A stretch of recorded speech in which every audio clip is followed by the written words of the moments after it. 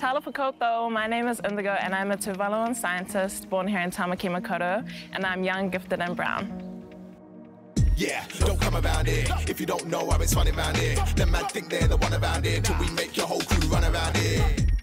I have a bachelor's degree in biological sciences, a postgraduate diploma in biosecurity and conservation, and then a master's degree in microbiology with first class honours. Yeah, now we're full living, built the ting, and we're chilling, still the kings. That's why we stay grinning.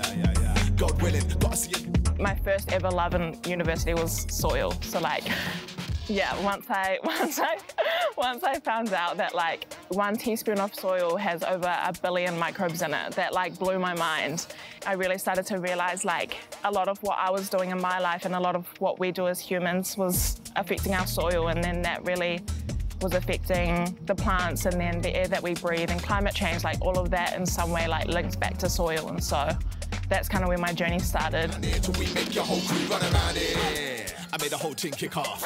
My thesis was centered around Kauri dieback. So Kauri are a culturally iconic and ecologically iconic tree here in Aotearoa, and they're currently being affected by Kauri dieback, which is a soil-borne plant pathogen, and there's currently no cure and 100% mortality rate.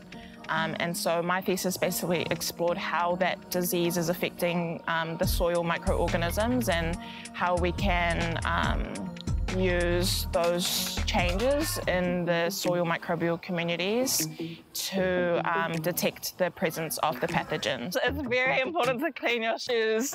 Please clean your shoes. I think we need more Pacific Island people in these spaces.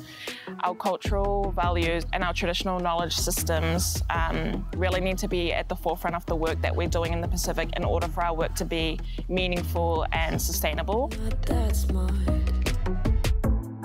The most rewarding part of my job is being able to see in real time the positive effects of the work that we do. That's really rewarding, being able to make science more accessible to marginalised communities in the Pacific. When I told my Pacific Island family that I wanted to study science, their response was definitely, what am I going to do with that degree and where is that going to take me? So I definitely had to prove that I was going to get a good job when I finished. Not coming from a family with an academic background was such a strength, because it reminded me that there was more to myself and more to my life than just academia and science. So outside of work, you'll probably find me listening to music somewhere. I love local artists like Spidertown Baby, Naneko, Lady Six. I'm really into art, so I love tattoos, going to the art gallery, things like that.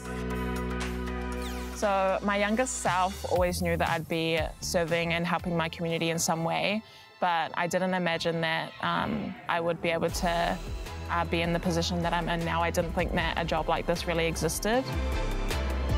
I would tell my younger self to be yourself, stop conforming to what you think science wants you to be, stop conforming to what you think the institution wants from you. Your culture and your values are your strong point, and always lead with that.